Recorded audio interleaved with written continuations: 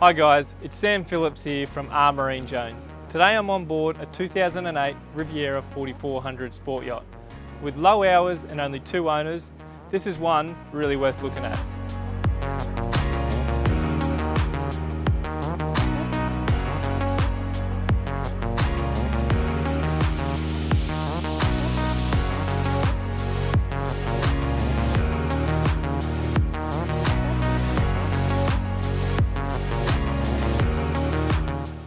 Starting at the stern of the boat, we have a huge hydraulic platform here that's teak laid. Stainless steel rails either side for your bait board, your electric stainless steel barbecue, fender holders, rod holders, and this boat has snap davits on the back for your tender and a removable cable here which makes getting in and out of your tender nice and easy. We also have a large boot down the back, which is great for storing your chairs, your covers, life jackets, ropes. It has freshwater tap here for a hose down or a shower. This open plan cockpit is really appealing to the avid entertainer. You have a large lounge here with a table that can drop down, a freshwater hot and cold tap here, a bar fridge and an ice maker. Plenty of room for chairs for those extra guests. At the press of a button, the cockpit floor is raised, giving you direct access to the engines and the generator. Down here we have twin Volvo Penta IPS 600s, 435 horsepower each, approximately 350 hours at the time of filming this. We've also got direct access to your batteries, Karcher water maker, generator behind me here, and a step to get out. When Riviera introduced the hopper window to our sport yachts, it really changed the way we use our boats. It makes the cockpit and the saloon all feel like one area, and the person who's preparing the food in the galley makes them a part of the action. They're not tucked away down in a hole.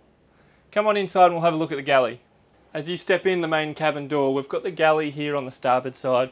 It's got great bench space, a 240 volt 2-burner cooktop, microwave convection oven, dishwasher below, fridge freezer in here, great storage for your cutlery and crockery.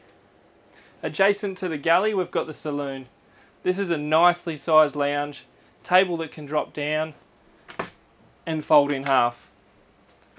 Towards the front here we've got a TV that can also disappear when you're not using it, which gives you great vision around the boat. The helm station is situated forward and starboard in the saloon. You've got a Raymarine E120, a Muir chain counter, trim tabs, of course your Volvo Penta joystick, opening windows either side for fresh air, and a sunroof above. As we step down into the companionway, we have a sliding cupboard here for your bottle storage and your glassware, as well as a large cupboard here for your linen storage and your washer and dryer machine. At the bow of your boat, you've got the master cabin. It's got a large island bed, it's got storage right around, an opening deck hatch above for ventilation, a TV here on the wall, and your own private ensuite. This is the ensuite to the master cabin with a separate shower, vacuum flush fresh toilet, and a sink on the right. The aft cabin is really spacious. Because the Volvo Penta IPS engines are positioned in the aft, it really makes this room a lot bigger. You've got a large double bed here and a single bed here, so plenty of room for another family or the kids. You have an ensuite just forward here and your own TV. This head can be treated as the ensuite to the aft cabin, or with access to the companionway can be treated as your day head as well. This concludes my walkthrough of the 2008 Riviera 4400 sport yacht. If you would like to see more of this boat, please contact me on 0403 515 778 and we can organise your own private tour through Skype or FaceTime. Thanks for watching.